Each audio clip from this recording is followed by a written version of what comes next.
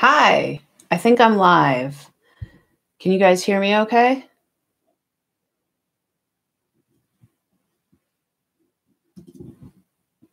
Okay, good. Yesterday I had this awful feedback loop. Look, if I sit like this, I'm wearing my Napoleon hat. Oh, look, Napoleon. Ah. Okay, I killed me. All right, questions. What questions do we have? So, let's see here. What do we need to know about the conquest that Napoleon had? I would just know which conquests he was successful at. I would maybe know. I don't think I asked you a specific question about battles, but I think under Napoleon, you would want to know things like Battle of Austerlitz was his biggest victory. Battle of Waterloo was his final defeat. What else do I? And then, there's the Egyptian campaign where he tries to kind of hit Egypt to try to hit the British Empire in their trade routes. He conquers most of the Italian peninsula. Eventually, by 1810, he controls like most of that. And it's not until he goes all the way into Russia and then he's forced to fall back and loses all of his grand army that things start to get bad. Let's see what countries he conquered. Yeah, so that I think that covers that. Okay, and then Ashley, so let's think about, Ashley asked, what was the first French Republic? So let's think about the order of the governments in the French Revolution. So we start with Louis XVI. He rules until 1792 when he's declared a traitor, and then he's killed in January of 1793. Between 1789 and 1791, they're writing a constitution, right? So when the constitution is put in place in 1791, that creates a constitutional monarchy. That constitutional monarchy had some major flaws. So for instance, the suspensive veto gave the king more power than he should have. And he could kind of just sit on legislation for as long as he wanted to prevent any kind of radical change. Problem being that France was in pretty desperate need of change. So that's a problem.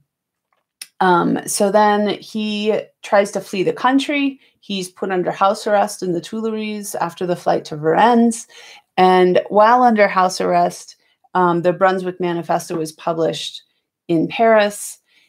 That angers the Parisians because the Brunswick Manifesto said that if the king and queen are harmed, France will be leveled. So then they start thinking of the king as a traitor, right? Like he probably was involved with this. His sister's family is the heads of Austria, who are one of the countries who are threatening him. So did I say his sister's family? His wife's family, Marie Antoinette's family, is in Austria, which is...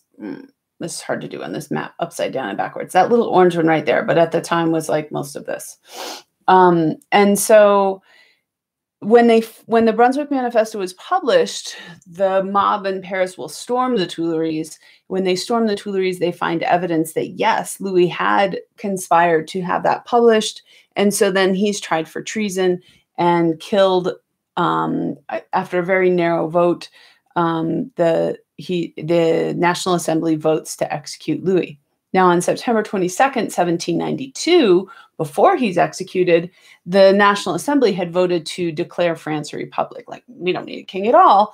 And so then that decision about whether or not to kill him is happening kind of once a new government is already underway. From 1792 to 93, there's a year of Girondin rule. So they're less radical. They're going for kind of slower change, right? And then the Montagnards come to power when the Committee of Public Safety ends up with somewhat dictatorial powers with Robespierre as the head of the Committee of Public Safety. And then that's when the Reign of Terror really picks up from 1793 to 94. The Reign of Terror ends with the execution of Robespierre in 1794. And then the Directory begins. Directory is 1795 when the new Constitution is written. So really, the Reign of Terror ends in 94 to 95. They have to write a new Constitution again. So 1795, the new government is in place, and then Napoleon stages the coup d'etat on November 9th, 1799. So that's the Directory.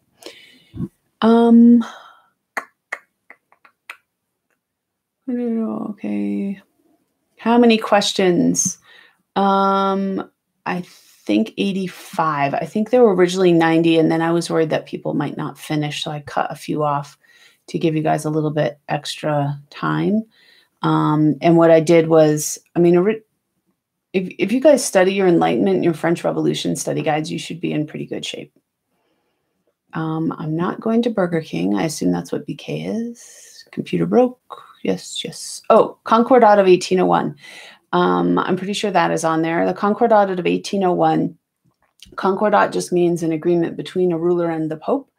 And so the Pope and Napoleon agreed that the French would be able to keep the land that was confiscated during the French Revolution. So the civil constitution of the clergy real early in 1799 had confiscated a lot of church land, and they were using that church land to back up the assignats, the French currency.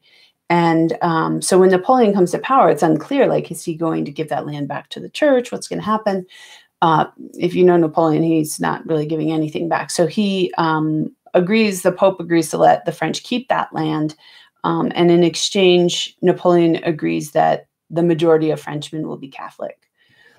When the Pope starts to try to rearrange that, and I'd have to look, but I'm pretty sure that the Pope who signed it died, and then there's a new Pope tries to renegotiate that, Napoleon puts him under house arrest. The lycée system, I think you just need to know that it's the French secondary schools that Napoleon creates. He's really attempting to train a civil service, so to train government officials. It was technically open to all, though it still certainly helped to have money. You had to pay tuition, so it wasn't free public education per se.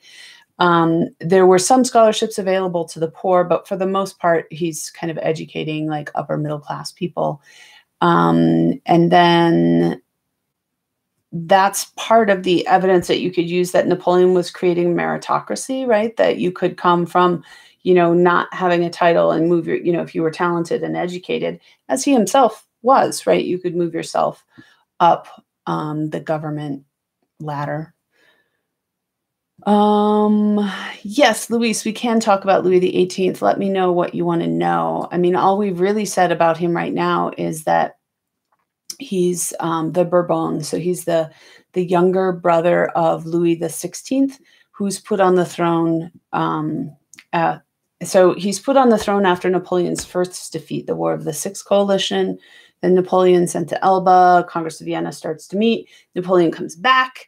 Louis XVIII sends troops. Napoleon says, I'm your emperor. If you would shoot me, go ahead. Or the hat when I say that, if you would shoot me, go ahead. They say, no, we'll join you. And so at that point, Louis XVIII kind of flees.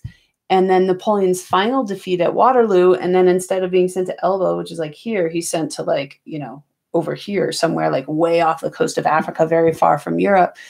Louis is put back on the throne by the Congress of Vienna. So that's part of that idea of legitimacy, that Louis XVIII was the legitimate monarch of France, the legitimate ruler.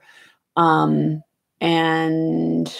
that's basically all that we've said about him so far. And honestly, we're not going to talk a ton about him. He is a constitutional monarch. So he does have some checks on his power. So if we're looking at how did the French Revolution change any things, he certainly had less power as an individual than Louis XVI did. Chicken Permissions, I don't know who that is.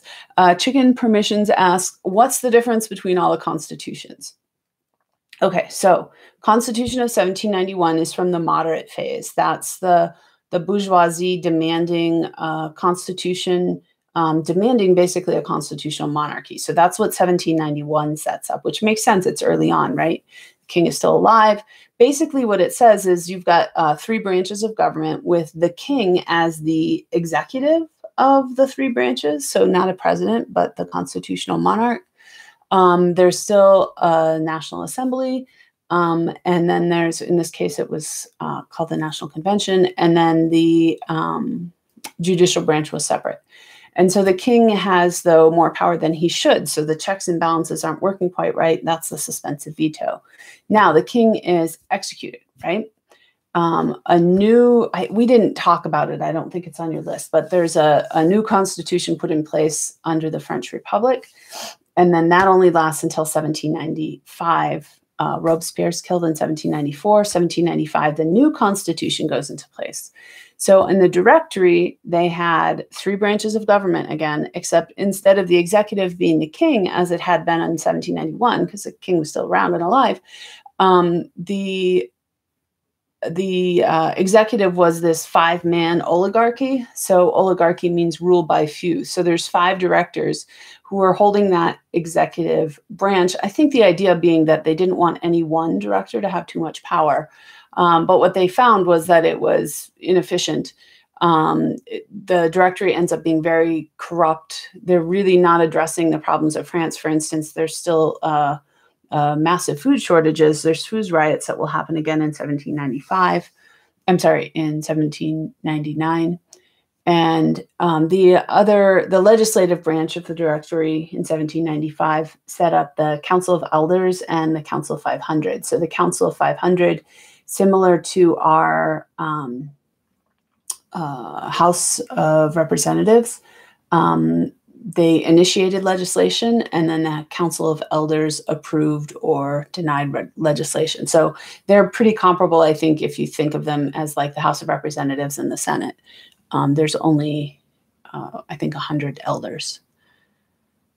So that's all the constitutions.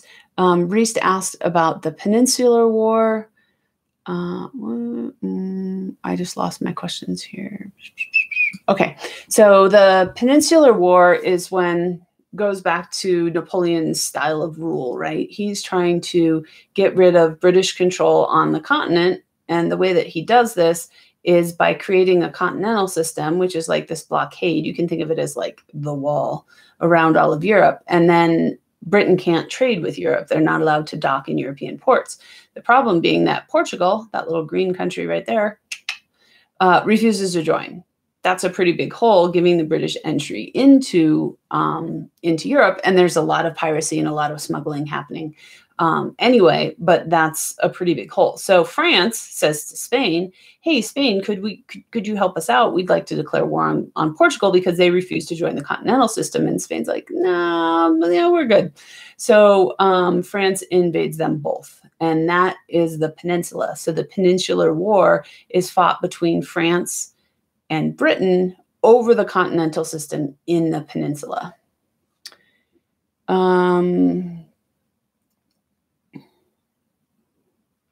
I think if you dress well tomorrow, that always makes you feel confident to do well on the final. Yes, let's discuss the Congress of Vienna delegates. I don't have my list in front of me, so tell me if I miss anybody. Metternich, Austria, which would be, your map is different. Wait, maybe I have the map right here. Ta-da! Map. Hold on. There we go. All right, here's the map that you guys have. So this is Austria. Metternich is from Austria. And then we've got Alexander I from Russia. And who else is on your list? I'm just sort of drawing a blank here. Castlereagh, Talleyrand, and Frederick III of Prussia. So what I would know about them is that,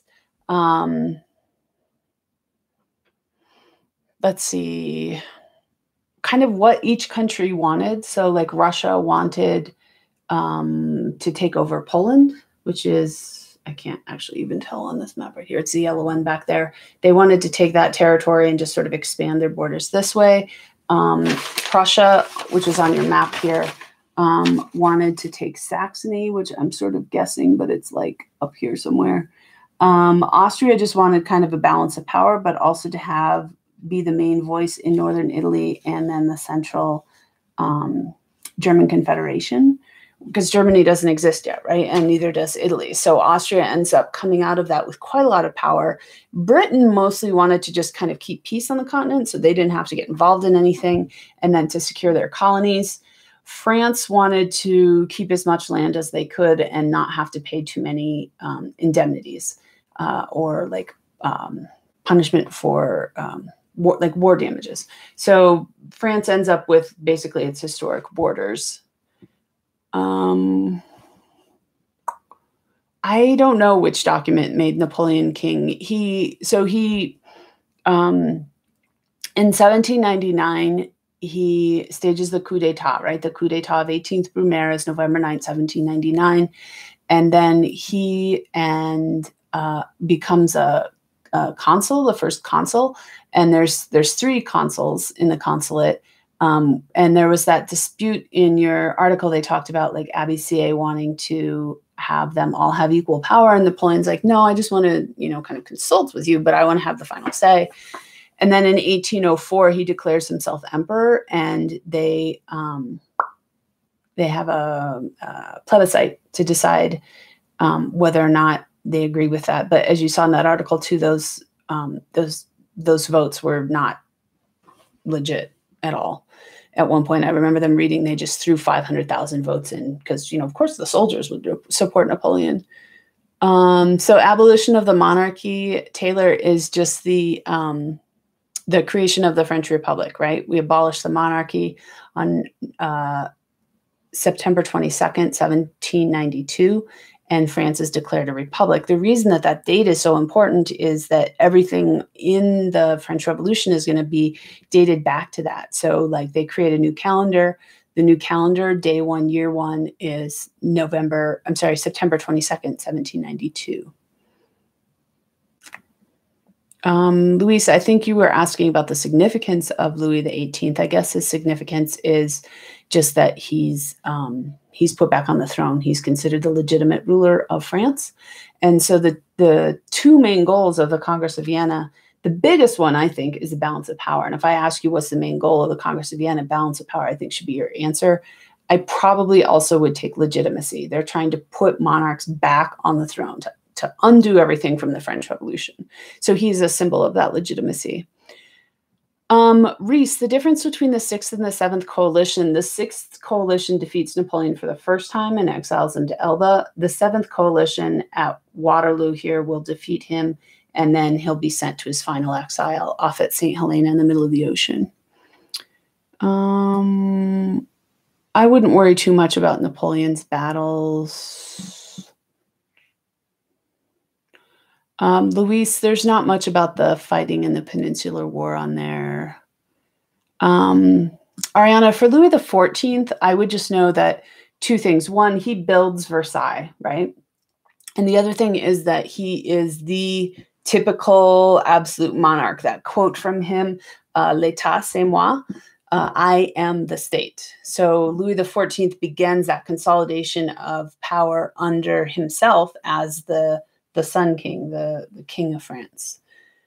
Simon, Danton was one of the members of the Montagnard, and so he was originally the Minister of Justice in the French Republic. He's in charge of the revolutionary tribunals, which is ironic because when he suggests that the revolutionary tribunals should back off, that they should not have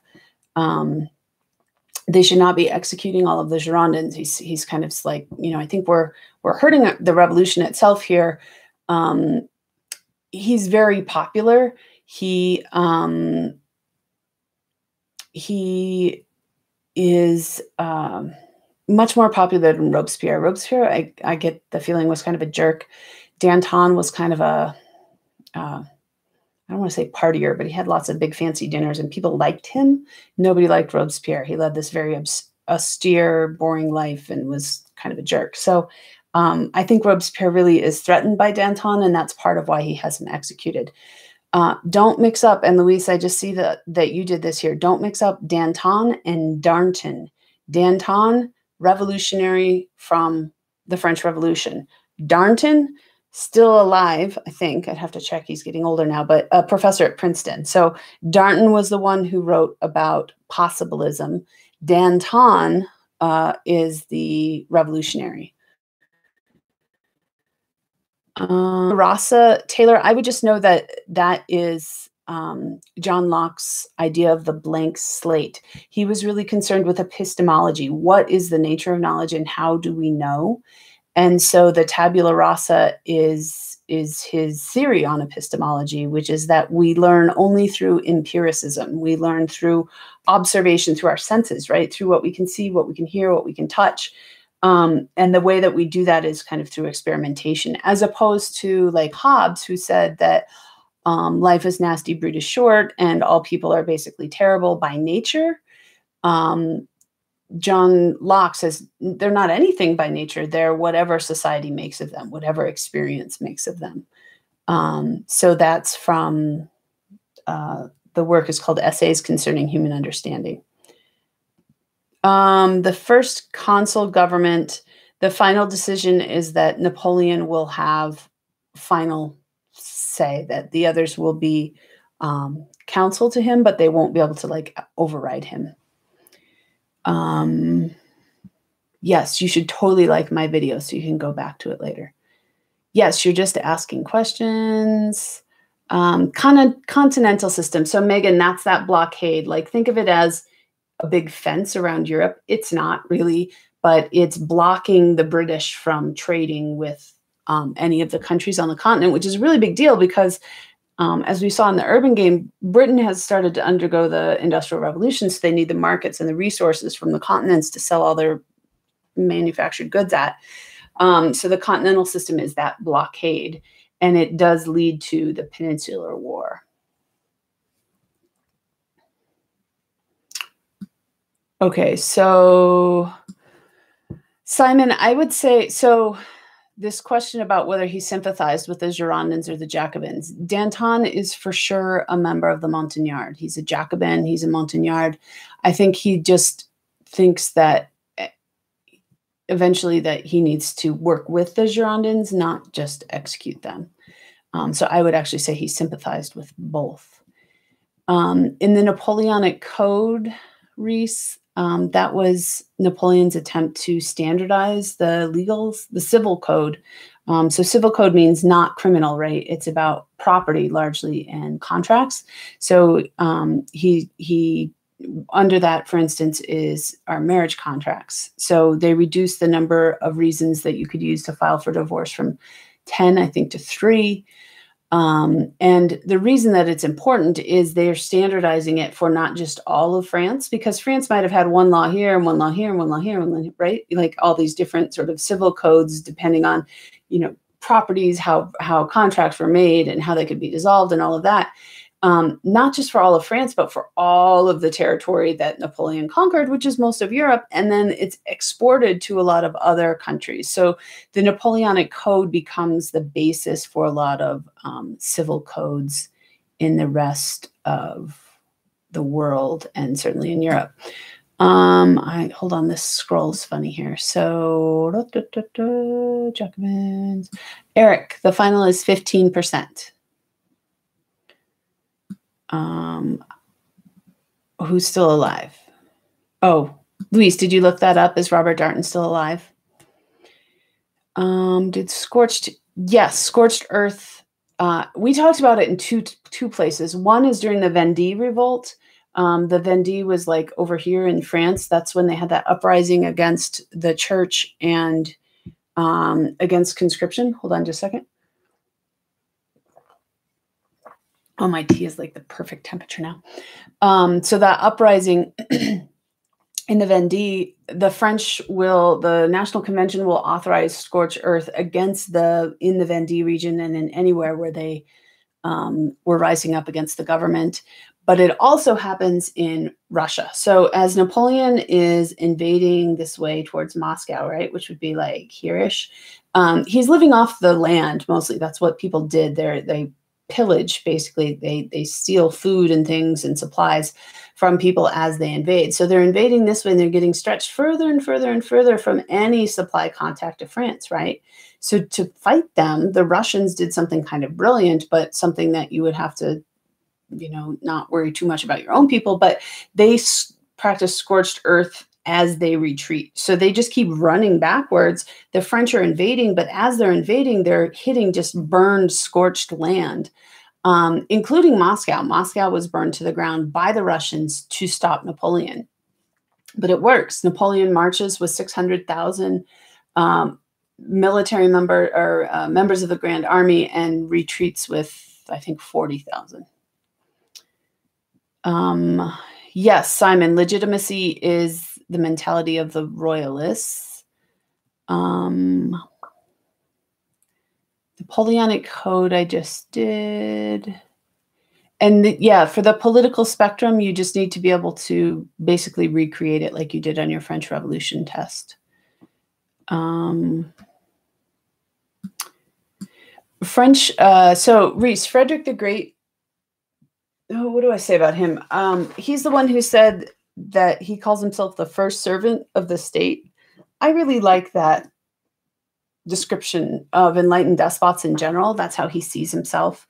He hosted Voltaire at the Prussian court for a long time. He simplified a lot of the laws of Prussia. He made the legal courts cheaper and more honest.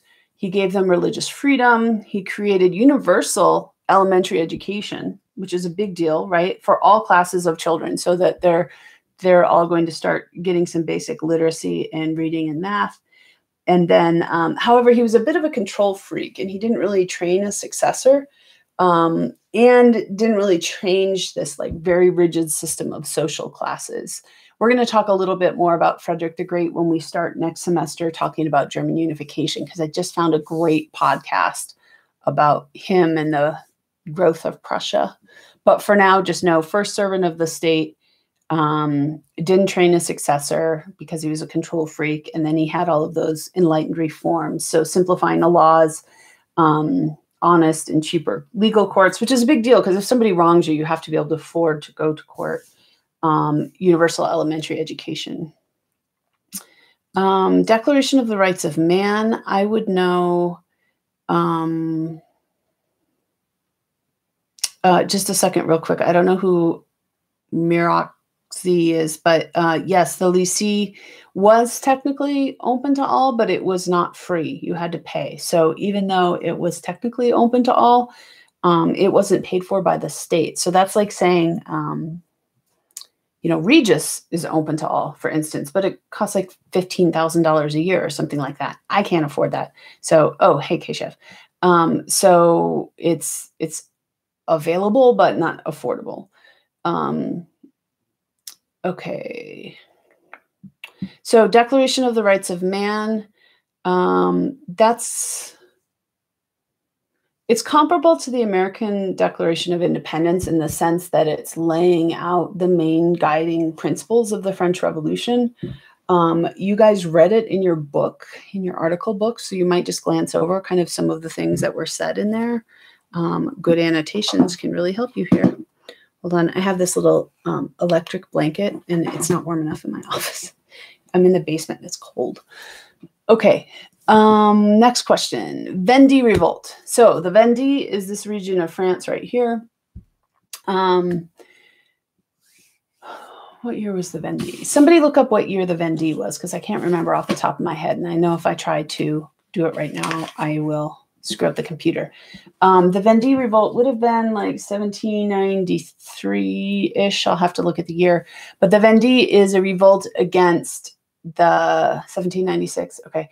The Vendée is a revolt against conscription, against the draft, and against the de-Christianization program. So the countryside of France is fairly Catholic, and they were trying to rise up against both of those things. So then the National Convention, the government, authorizes them to basically be really brutal in crushing it.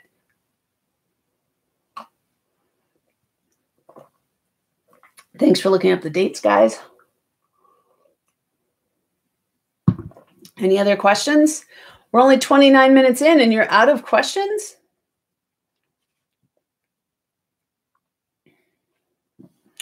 Let me quiz you. Who wrote the Nakaz?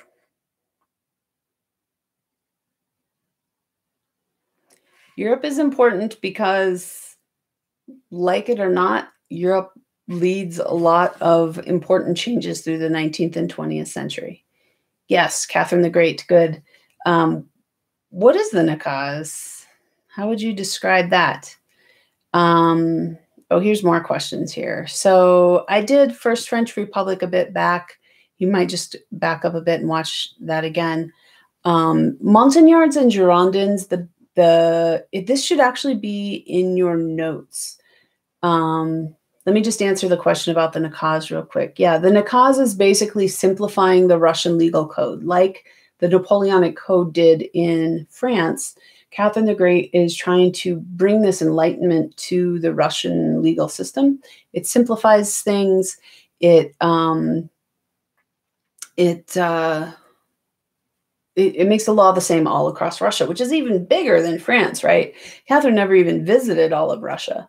And so that's a really big deal. Unfortunately, she can't get most of the nobles to sign on to it. The nobilities had not been as tamed in Russia as it had in France, and so they still had a lot of political power. She is, however, given the title The Great for creating this legal code, and it's based largely on the ideas of Montesquieu. And it's important because it's that application of Enlightenment ideas, because you have to really think, like, the Enlightenment is like, okay, these guys have all of these ideas, right? But none of that matters if nobody's going to put it in place. So these legal codes, the revolution, all of these things are like application of Enlightenment ideas. Difference between Montagnards and Girondins. So the Montagnards are, I don't know, is this left on my screen? The Montagnards are like far to the left. And I might actually have the political spectrum right here, but I don't know if I can share my screen with you or not. Can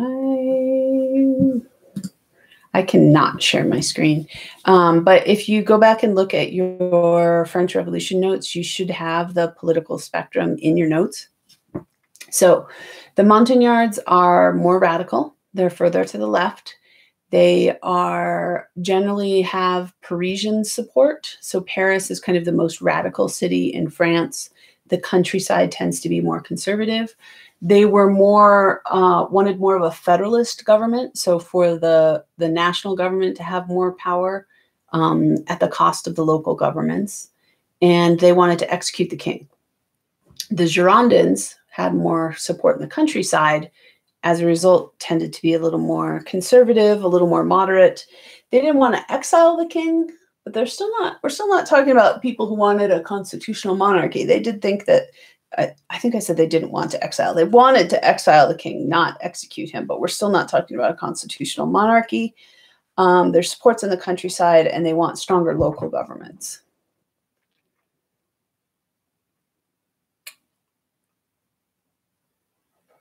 So yeah, I wouldn't quite say that the legal code is obtained from Montesquieu, but it's based on the ideas of Montesquieu. Eric, I'm happy to hear that even your pets can hear about the French Revolution, because everyone should know. Did you guys ever imagine that you would know this much about the French Revolution? It's really kind of impressive, right? And once you start learning about it and you go deep on stuff, you realize how much it connects to other things. I think the past helps me understand the present. Okay. Any other questions? Are you out of questions? Edmund Burke. He is a critic of the French Revolution from the time of the French Revolution. So he's a primary source. He writes it in Reflections on the Revolution in France, I think comes out in 1790. So it's still in the moderate phase of the revolution. He says that the revolution went too fast, that the French made some big mistakes in failing to learn from tradition, in failing to look at their own past and and learn from it. And yes, he's a critic of the revolution from 1790, and he's British. The civil constitution of the clergy passed in I think it was early 1790, and basically is the beginning of the dechristianization program. It said that priests had to swear an oath to the state, and it begins the nationalization of the Catholic Church's land in France. So they're confiscating the land of the church and making it part of the state. I will be at school early tomorrow, but I'm guessing that I will be trying to busily print off finals and stuff. So I might have some time to review tomorrow, but it might be a little bit crazy. Keisha, the reason that the civil constitution of the clergy was such a failure is that France was mostly Catholic. They didn't want their religion taken away from them. Like, imagine, the United States is a relatively secular country. Like, we have a lot more religious diversity. Religion is not as ingrained into the government as it was in France. And imagine if the president stood up and said, religion's over. Like, that would not go over well, right?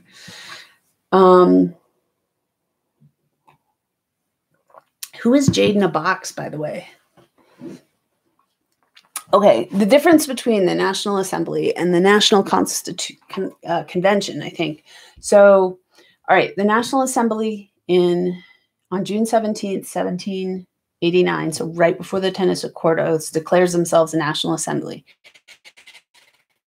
Then at the Tennis Court Oath, they promise to tell they write the Constitution, and then the National Convention is elected. They are the legislature of the French Republic. How did the Jacobins react to the Thermidorian reaction? The Jacobins are in charge of the Thermidorian reaction. They are the ones. Oh, wait, no, I'm sorry. Just kidding. The Jacobins are in charge of the terror. I was reading that wrong. The Jacobins' reaction to the Thermidorian reaction is that they're pretty nervous. They're the target of a lot of the White Terror, so the kind of backlash terror against the Jacobins, because they were the ones who had committed the Reign of Terror. Pope Pius doesn't really represent a country. Well, he kind of does. He represents the Papal States. The Pope is the head of the Catholic Church. Oh, hi, Vivian. And he's the one that Napoleon made the Concordat of 1801 with.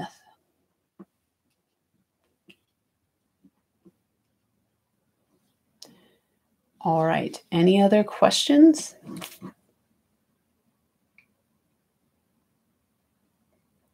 Yeah, the phases. Okay, so let me just draw a quick political spectrum.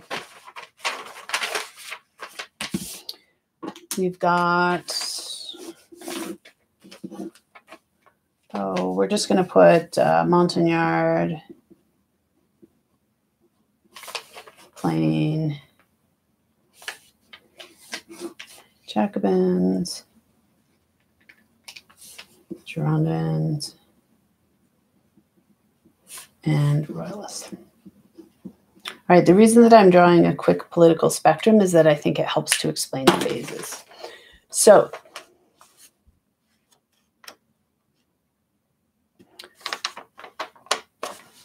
hold on just a second, Louise, I'll get back to that. Is this backwards for you guys? The text is it's all backwards on my screen. Okay, so,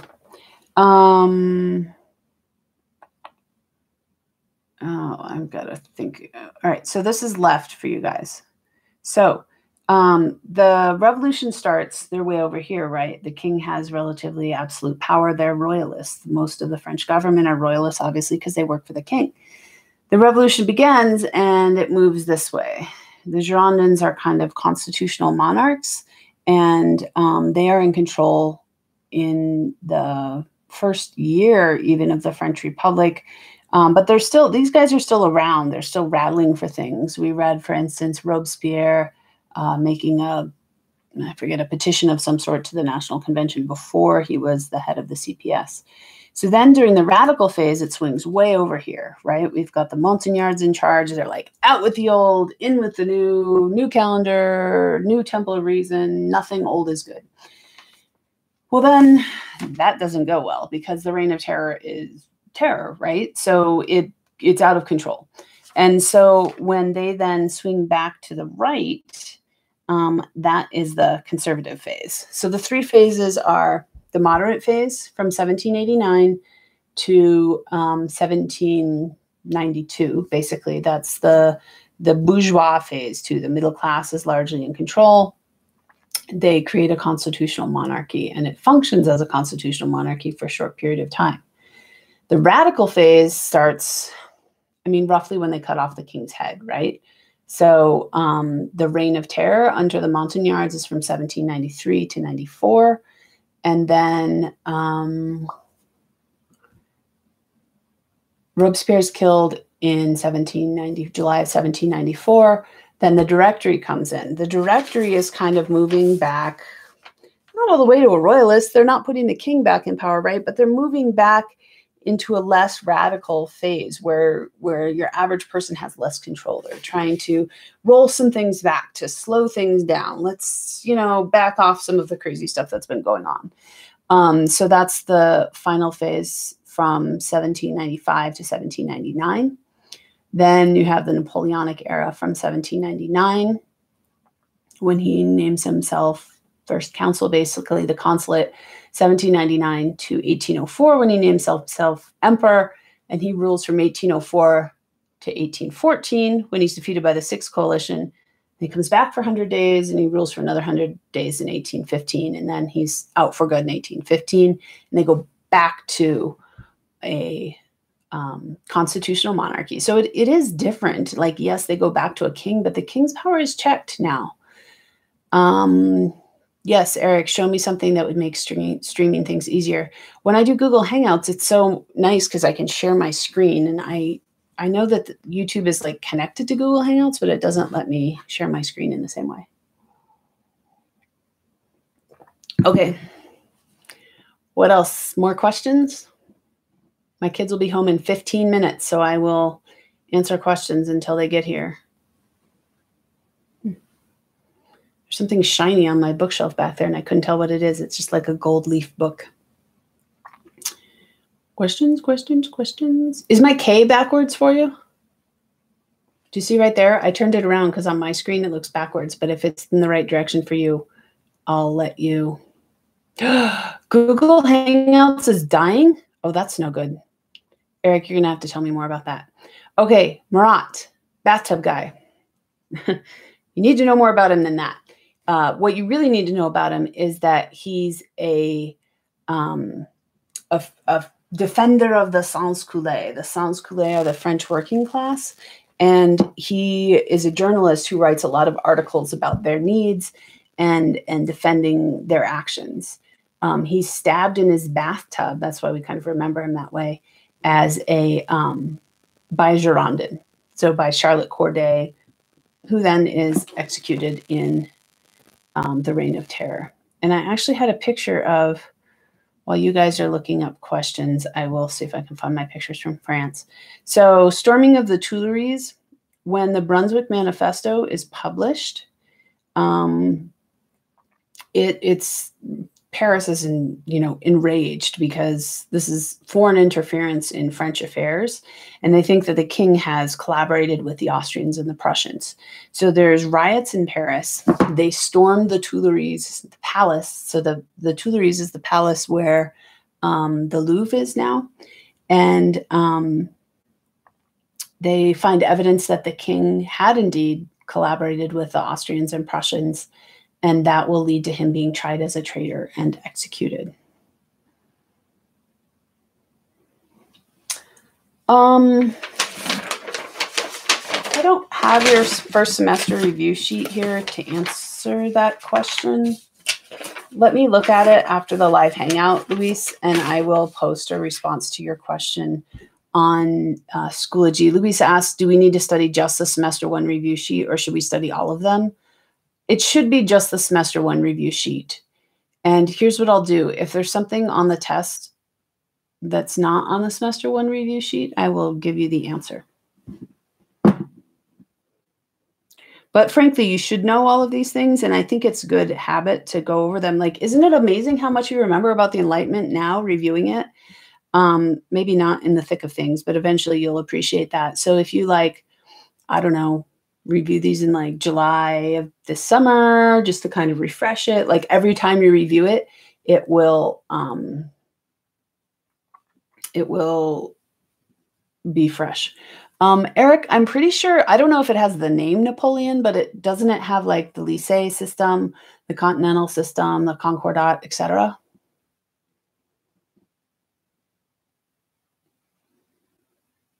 Taylor, I think that everything on the French Revolution sheet is for the most part on the semester one final review sheet. Oh, well then the answer to any questions won't be Napoleon, it'll be Concordat. Okay, March of the Women was caused by the rumors of grain in Marie Antoinette's palace. Yes. It's caused, I guess I would say it's caused by food riots in Paris. And then as they're desperate for food, they decide they'll go to Versailles to try to take some. Other questions? There's no such thing as free points, Luis. Just like a free lunch. I'm looking for pictures from I don't have it here. I must have erased them off my phone. Apparently I have my pictures of the Girondin memorial at the, whatchamacall, erased off my phone. Sorry, Taylor, Scorched Earth. I would just know that it's used in the Vendée Revolt and in the invasion of Russia. I don't know if the answer to any of the questions is Scorched Earth, but I think knowing what Scorched Earth is will help you answer some questions.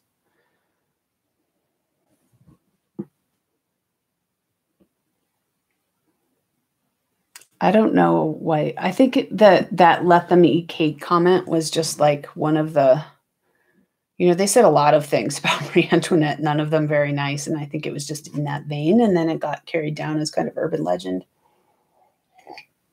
Do you remember that quote about the gangrened lout from her three-tiered belly? Yeesh. Okay. Keshav, you want me to do the representatives of the Congress of Vienna? Yes, you do need to know those. What they wanted, where they're from. Alexis, I did the Vendée Revolt if you want to go back and watch. I don't know, maybe 20 minutes in. I'm not sure.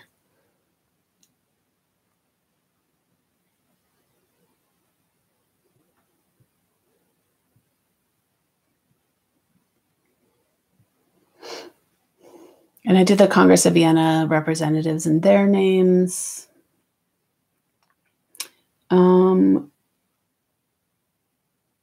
Who thought that absolute monarchy was a correct form of government because life was nasty, brutish, and short?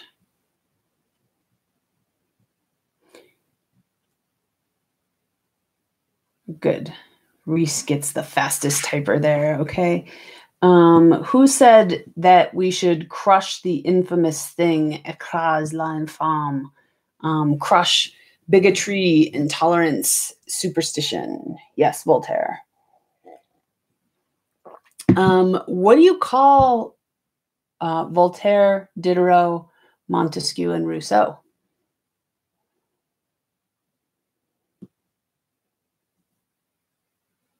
Philosophes, good, just philosophers in français. You know who we haven't talked about at all is Adam Smith. That's the answer to my question. He said that supply and demand would move towards a natural equilibrium, right? The supply and demand curve, where you would maximize satisfaction for suppliers and demanders. And what moves that equilibrium point is the invisible hand. It's like this. It's invisible. Okay, you should also know about, yes, laissez-faire economics is what you call that. So that's a good phrase to know. How about Rousseau and the general will? What do we want to say about that? Like the general will is like democracy, it's representative of the general will of members of society. So kind of this communal sense, that fraternity part of liberty, equality, and fraternity. Who was responsible for popularizing the ideas of the Enlightenment? They met at salons and published in newspapers.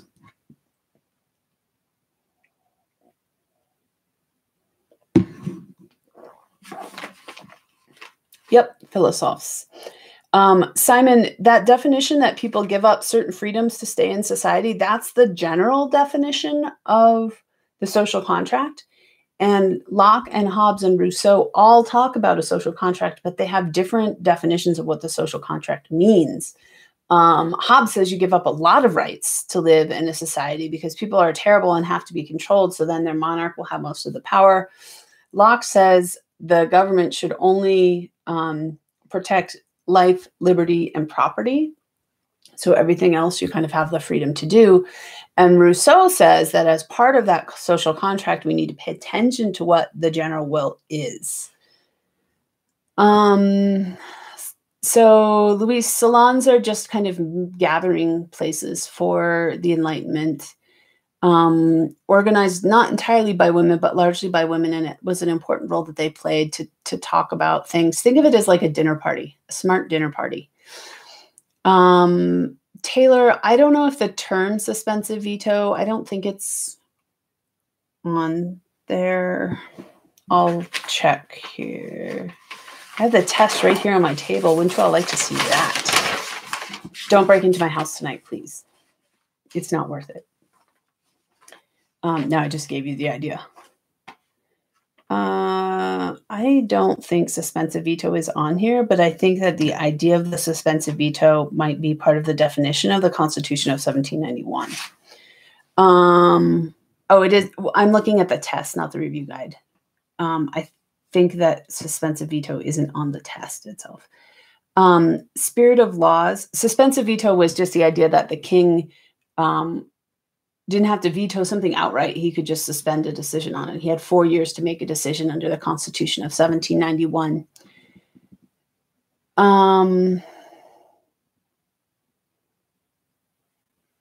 The camera is angled up too high. I don't know. It's my, is that better?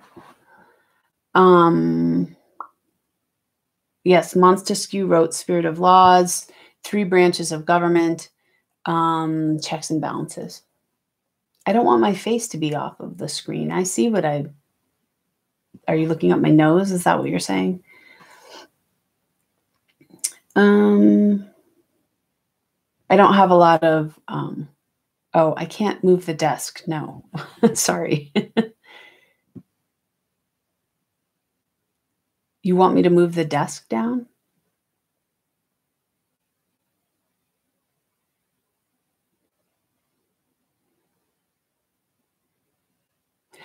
Oh, I get you.